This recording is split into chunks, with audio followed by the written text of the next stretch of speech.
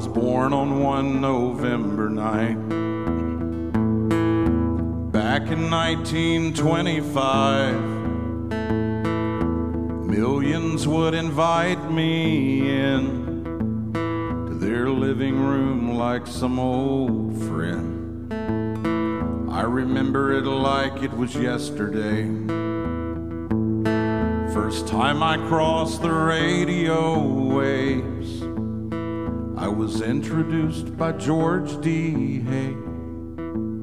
He'd say, "Let her go, boys," and the fiddles played. And they say that I'm the one that made country music what it is today.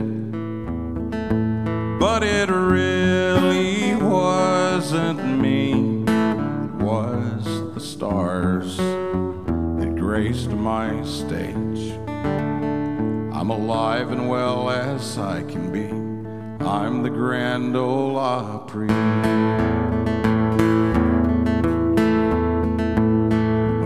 Williams used to visit me, or some of my favorite memories, and what I'd give for one more time to hear the voice of Patsy Cline. And they say that I'm the one that made country music what it is today. But it really wasn't me. It was the stars that graced my stage. I'm alive and well as I can be. I'm the Grand Ole Opry. I'm just so proud to be here, y'all. Here's the Wabash Cannonball, and the coal miner's daughter's as good as it gets, and the circle ain't been broken yet. No, the circle ain't been broken yet.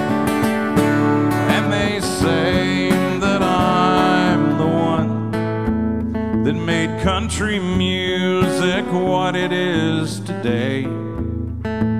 But it really wasn't me.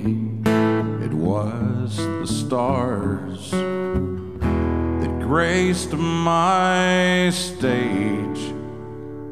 I'm alive and well as I can be. I'm the Grand Ole Opry.